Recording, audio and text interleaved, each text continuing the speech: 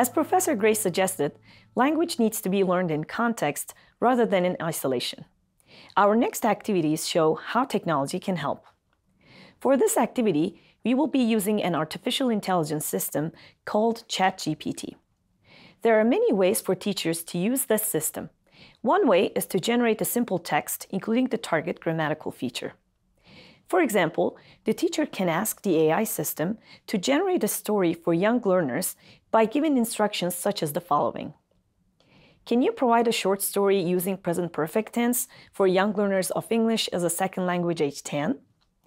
You need to be aware that the system is not perfect, so the teacher always has to check and adapt the story as needed. You can also provide more specific instructions and ask the system to revise the text. For example, can you change this text to be no longer than 200 words? Can you provide longer or shorter sentences?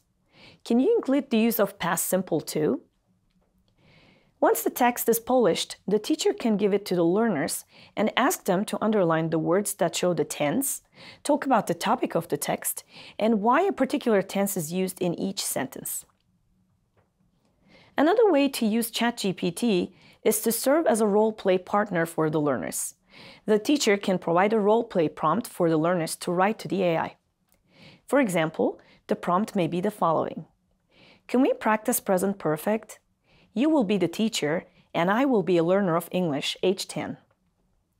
Once they enter this prompt, the AI will start role-playing and asking simple questions to elicit the use of present perfect. If the learners make mistakes in the use of the tense, it will provide corrective feedback. If they answer correctly, it will continue with the conversation to elicit practicing using of the tense. AI systems can offer many new learning opportunities for young learners, but it is important for the teacher to provide the learners with clear instructions and a prompt for them to use to start the interaction with the system. Teachers should also test out any activities before introducing them to the learners to learn how the system is likely to respond to prompts. We hope you have enjoyed considering how technology can make grammar learning fun for young learners and that you have found it useful. Make sure to explore the websites included throughout this lecture for more activities regarding other aspects of grammar. Get ready to see your students' eyes light up with enthusiasm as they dive into grammar with the help of technology. Let's make grammar as fun as it is important.